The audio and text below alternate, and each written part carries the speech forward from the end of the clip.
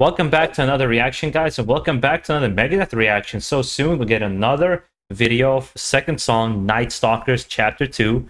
And this time around I got Ice-T, and I love me some body count, so this is going to be, I think, a good combination of two musicians coming together.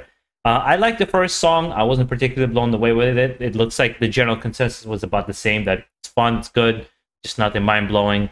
I'm hoping to see something a little bit more dynamic in this particular song, and perhaps also another good music video. Those who are new to this channel, I do tend to be critical on my channel, but it's more in the conversation of the music itself and how I feel about it, rather than a criticism of Megadeth or something like that. So with that in mind, let's get into it. If you enjoy those style of reactions, make sure to subscribe down below for more. And give me your requests.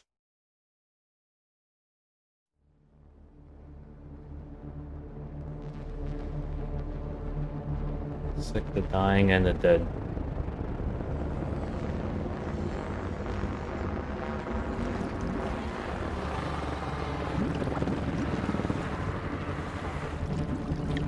Concealed in the night from the light of the moon, undetected between the heavens, the stars and the seas. They seize the night when it's dark, like inside a tomb.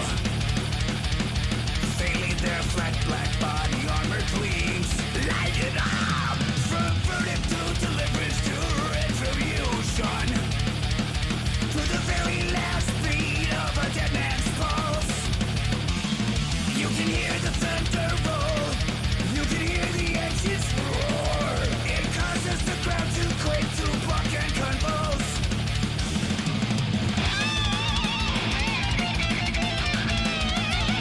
I'm really liking how it's starting. It sounds different. I can't necessarily, like in the other one, I had like a feeling where I pinpointed what it sounds like from before from Megadeth's repertoire. It does sound like they're more modern stuff, but so far this sounds actually pretty good. I like what he's doing. He's with kind of lower tone Dave Mustaine's voice. I've always loved that lower tone that he does. He's not the best vocalist in the world, but I think he's always done a good job for what Megadeth is and what thrash metal is. Like, you don't necessarily have to be like the most phenomenal singer as long as you have a unique voice and a memorable voice.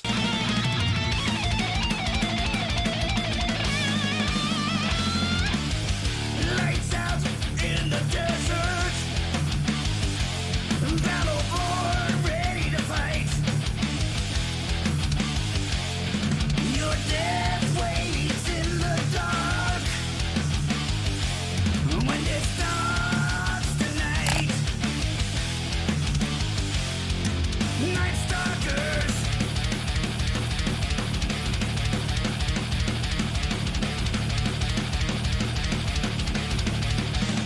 The angels of death ride the waves of the air. You barely see the pilots on this zero of night. I have a feeling this song would be heavier live. It would probably sound really heavy live. Whereas if the production has this kind of a different sound and vibe that is giving to it, it's going to be interesting when Ice-T jumps in, how it's going to fit the overall structure, because I think Ice-T has a very aggressive way of doing his vocals, even as a rapper when he was doing his thing. Let's see what interesting places this song also goes to, because it's 7 minutes long almost. The adventure's ready now, as the target's growing near. Tracer bullet shot from the ground behind enemy lines. Blacked out, we're under radio silence. Night's vision on, green halos aglow. It's killing time, another lesson in violence. Bodies pile up and adrenaline starts to flow.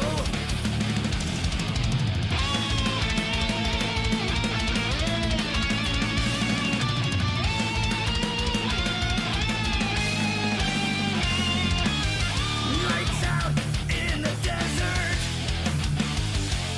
Battle born, ready to fight. Your death waits in the dark. And it stops tonight. Night Stalkers. Yo, when you hear 4 MH47 and Black Hawk helicopters coming in low. I love it. He sounds like straight up from Body Count, and the rhythm automatically matches him so well. Okay, I'm gonna be excited to see how this goes. In the dark at night, loaded with rangers and Delta Force special ops shooters. Locked and loaded, game's over, bitches.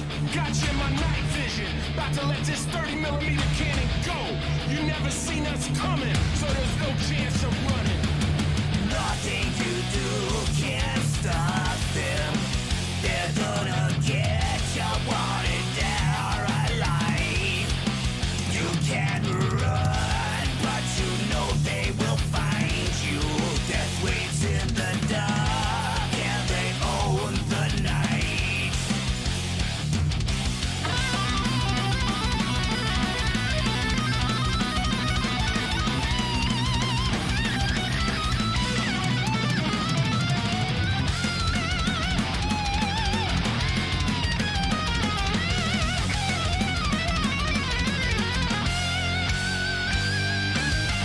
Lights out in the desert.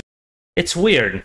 My feelings kind of all over the place with this song, and I'm gonna be as honest as I can be about it. So, if you just logically sit down, look at it from a technical perspective, this is actually good songwriting going on. There's nice solos, there's nice changes, there's heavier parts, there's slower parts.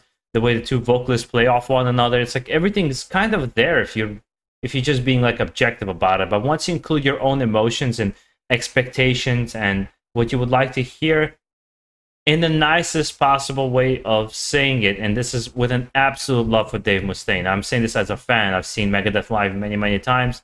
I've enjoyed them live every single time.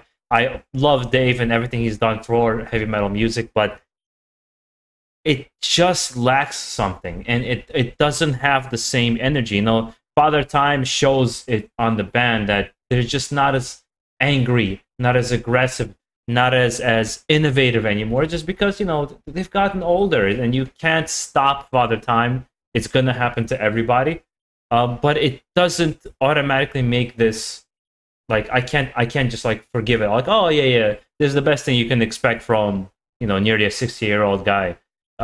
It's okay. Honestly, it's like it's kind of more of the same of what you heard before. I think I would have fun with this album when I'm listening to it. But ultimately, like the last several records from Metallica, from Slayer, from all these big guys are, for the most part, quite forgettable. And it's the ones that stayed hungry and stayed lower in the respect tier. Like I've mentioned Testament last time. Like I feel like Testament never got the due that they're getting now. And it kept them hungry. It kept them writing really killer riffs and music because they never had that comfort level that somebody like Megadeth or Metallica had, you know? And that's kind of how it feels. It just feels a little bit deflated, if I'm honest with you guys. Like, objectively, everything there, energy-wise, a little deflated. And I understand Dave's health problems aside. Like, I understand that, but I'm just being this as brutal as I can be. Like, I don't... Yeah. Battle forward, ready to fight. Your death waits in the dark, and it starts tonight.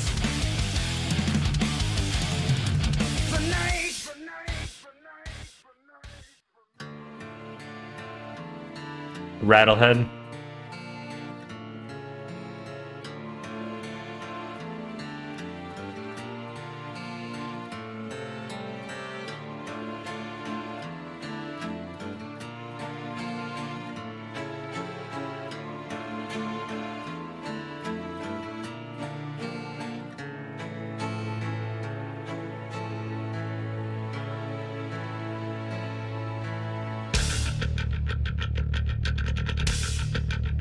Ooh, that bass line.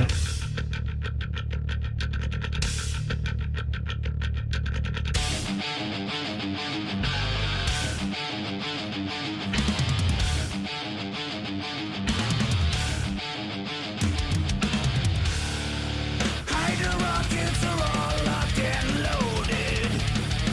Laser guided hellfire missiles are ready and armed. Itchy fingers and 30 mic triggers.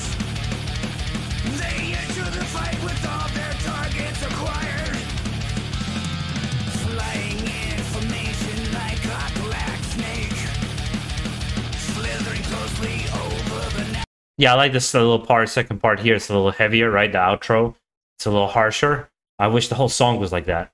Above the earth, slicing the silvery bluish night fog to ribbons. The time has come to return dirt back to the dirt. Oh, yeah!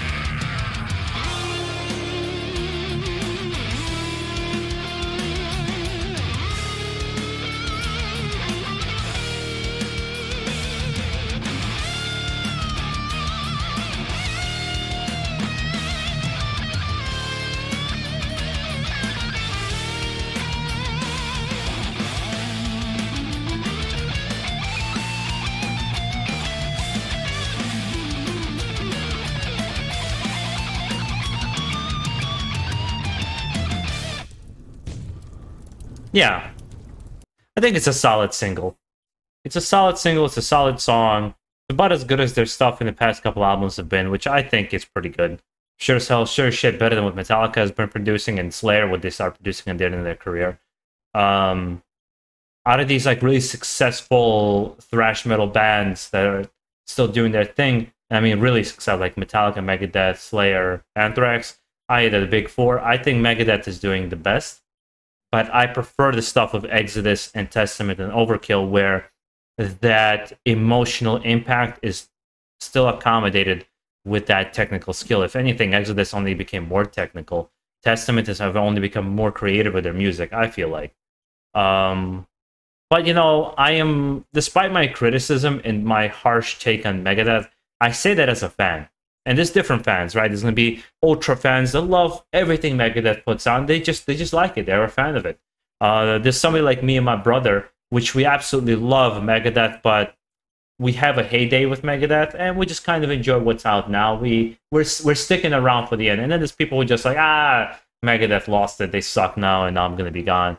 There's different caps. I'm somewhere in the middle. I still enjoy their stuff. I still love seeing Dave doing his thing. I'm glad to see that he's healthier.